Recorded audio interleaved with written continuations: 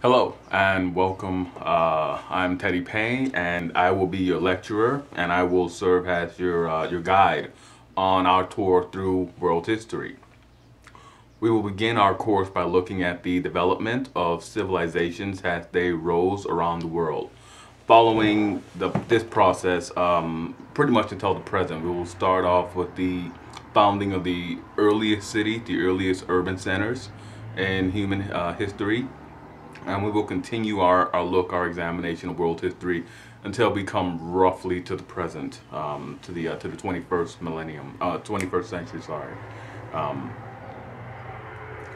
I will present this course as close to chronological order as possible. In this course, I will explore and discuss more than just the events of history. We will delve into a narrative that inspects all aspects of culture, art, philosophy, religion, and so on. In doing so, we will have an opportunity to examine the nuts and the bolts of a civilization. This method also allows us to draw out similarities and differences between civilizations, particularly in the areas of problem solving and adaptations. During the grand narrative of our presentation, we will stop to examine some key texts. We will look at new and interesting persons who had a major impact on their culture, their civilization, and we will also look at new ideas from these civilizations that we will cover. Examples of this will be comparisons between, let's say, Mesopotamia and Egypt, or Rome and Carthage, or the Aztecs and the Incas. To begin with, I would like to define exactly what I mean and what generally we mean when we say civilization. Now, civilization as we know it is rightly defined as an urban-based phenomena. The attributes that are used as markers for civilization are the instruments typically found in cities. These are law codes, writing and numerical systems, what we think of as art, and innovations that generally ease life. Those are the hallmark, the trappings of civilization. And they are all primarily associated with urban settings. Now, cities tend to nurture the development of such social instruments. Cities also produce the singular individuals and group collectives that we will focus on. Now, I say this to make a point that civilizations come in many forms, and in this course, we will be discussing and basically mostly covering urban-based civilization. We were really just going to cover urban history, that is the history of cities and the civilizations that spawn cities. Now, because we will be in the cities, and we will focus primarily on the peoples from these cities, we're really going to focus in on the aspects of those cultures, those civilizations. Now, I would also like to point out that throughout history, really for the majority of history, living in a city, the events, the watershed moments of history that occur in the cities really didn't have that much of an impact. It really didn't involve the vast majority of humanity. Up until the latest industrial revolution, the industrial revolution of the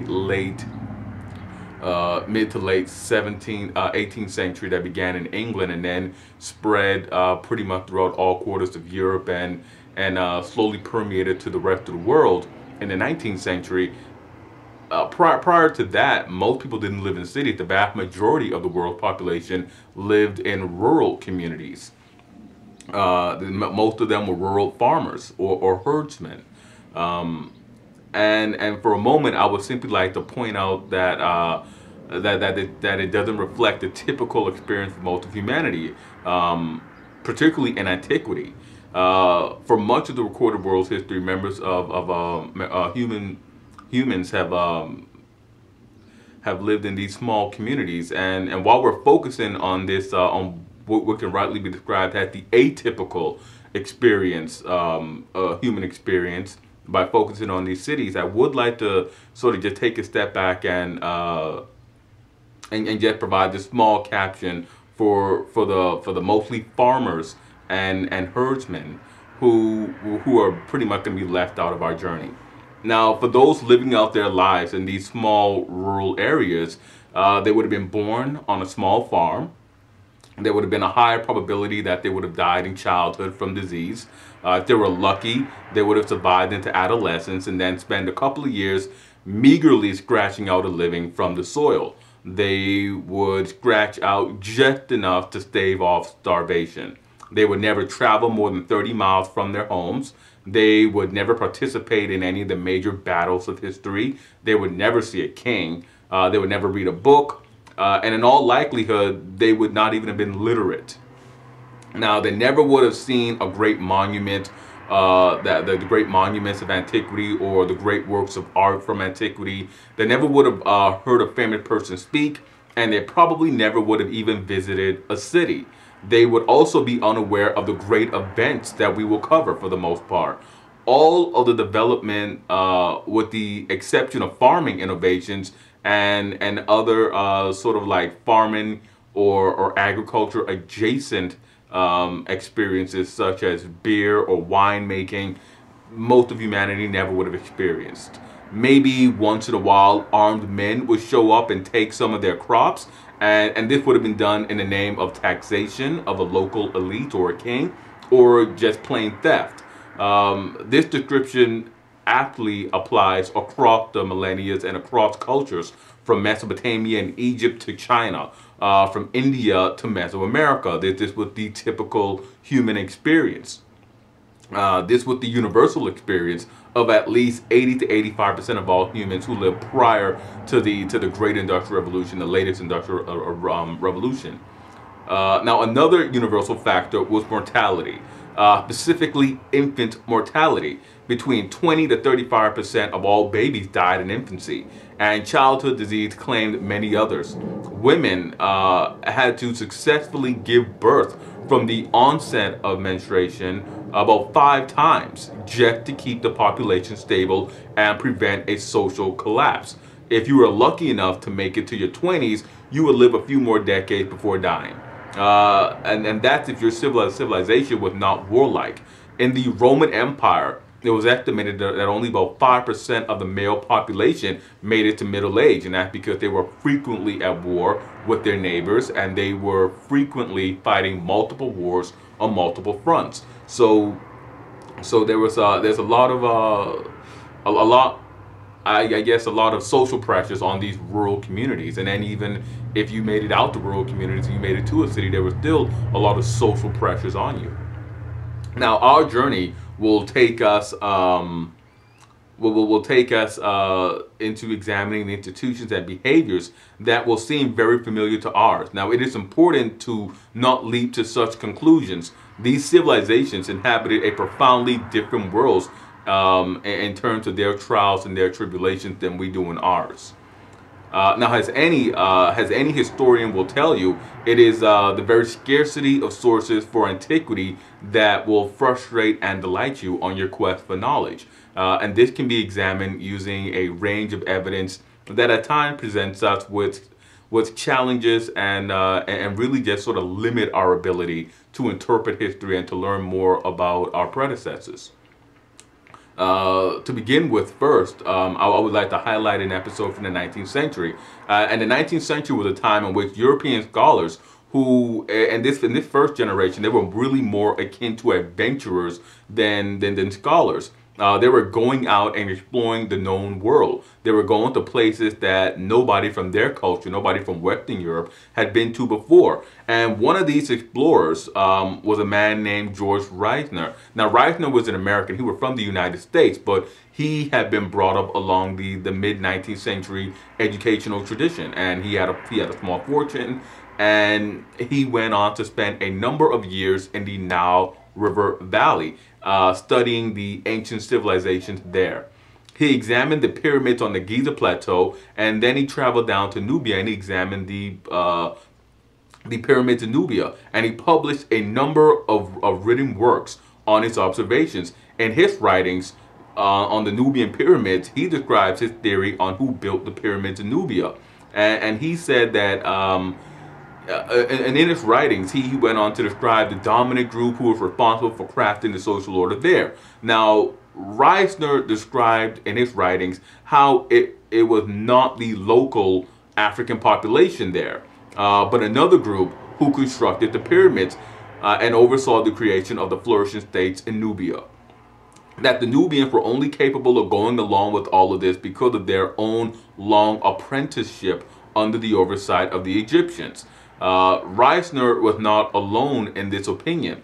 That view was popular among 19th century academics and the nascent Egyptologist community. It would not be until later that historians analyzed his work and poked holes in his views. Now, the moral here in the story of George Reisner and his career, the moral here exposes a danger that scholars often face when interpreting a new civilization other than their own. Reisner and his contemporaries allowed their cultural biases to cloud their judgment. Reisner were coming from the United States in the early 20th century, late 19th century. He was influenced by Jim Crow segregation. He was predisposed to interpret any discovery he made through the lens of his own cultural heritage and knowledge. He saw the great archaeological works. He saw Africans. He knew that a great degree of sophistication would be required to create such monuments. He subsequently deduced that the Africans could not have been capable of creating such works independently. Reisner, in his understanding of what he saw and what he was discovering, was influenced by one thing: the general perception he had of Africans back in the United States at the turn of the 20th century, which was negative. He could not envision Africans having the intellectual or technological skills to independently order a civilization or go on to complete great public works.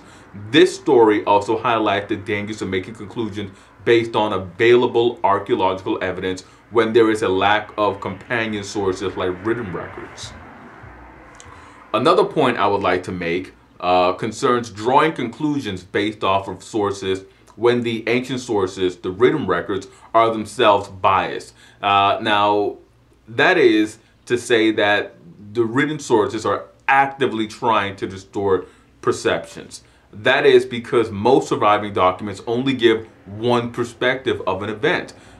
States and ancient writers intentionally misconstrued events to persuade audiences and influence subsequent generations.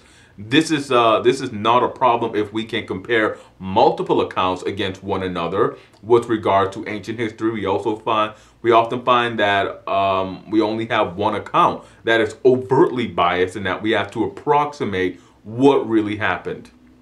Now, sometimes we can glean more information than the group or the author really intended to give us. For example, the outbreak of the Second Punic War. That is the second major war fought between the Roman Republic and the Carthaginian Republic. Both sides, the Carthaginians and the Romans, they both signed a peace treaty dividing what is now the Iberian Peninsula between themselves. The Carthaginians were, well, let me get backtrack a bit. The only copy we have to survive of that treaty is a Roman copy. And the Roman copy is claimed to have been signed before the war, but we do not have any evidence to support that. We also do not have a Carthaginian copy to compare to the Roman copy. Now, the treaty explicitly states that the Carthaginians were not to cross the Ebro River, but is quiet regarding the Romans being prohibited from crossing the Ebro River either. It's clear that the Ebro River is the demarcating line, the demarcating geographic feature, but we don't have any prohibitions upon Rome and the Ebro River, just the Carthaginians. Now this treaty is pretty obviously a work of propaganda. It is clearly meant to illustrate that the Second Punic War was a just war from the Roman perspective. It was a retaliatory war in the face of Carthaginian caprice. Now, the text itself speaks loudly as it is devoid of Rome's obligations to Carthage, which stands in marked contrast to earlier treaties signed between the two, which contained obligations for both parties. Now, Those examples reveal some of the problems associated with interpretation. Now, I will relate to you moments that scholars still debate, moments where our interpretation rests on shaky ground, and moments that still generate controversy among historians and lay people. That is people who are not active historians, but are merely, well, I don't want to say merely, but they're very interested in history and in the past. And there are a number of issues, a number of instances that still generate controversy amongst all groups. And I sort of lost myself in my notes. Okay. Found myself. Now, this course is going to cover an enormous amount of territory. We're going from antiquity to the present, and we're going to do it in about 180 days. It's going to be a very quick presentation. Well, not a very quick, but it's a standard presentation for a course. We're going to cover this enormous amount of territory. We're going to cover this enormous expanse of history, and through our course we will always take note of the physical environment in which a culture develops and how that affects the way a culture evolves.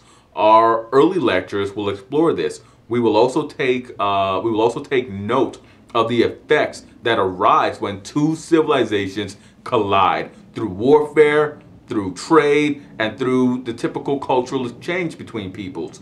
Often these interactions spark key moments of transition. Examples of this would be the Roman Republic and other Italic peoples coalescing to create the Roman Confederation. The Roman Confederation, the Hellenic kingdoms, the Gallic Celtic states, the Celtiberians, and the Carthaginian North Africa converging to create the Roman Empire. Various Germanic groups and the Western Roman Empire combining to create medieval Western Europe. Events such as that, we will take a keen interest, a keen look at events such as those. Innovations that will appear that will appear throughout our course will oftentimes appear parallel across civilizations. Writing, farming, animal husbandry, those are all things that appear at roughly the same time in all civilizations. Everybody developed these traits, these attributes, pretty much at the same time, and they all go forward with it. Urban development, living in cities, develop along the same time, and trade networks, long-distance trade associations, they also develop at roughly the same time at different geographic spots along across the globe. Now, contemporary global culture had its origins in antiquity, and so I invite you all to sit back and enjoy our journey. And once again, I am Ted. I will be your guide on this fantastic adventure. Hit like, subscribe, and comment. Let me know what you thought about this lecture, and I hope you guys enjoy the course.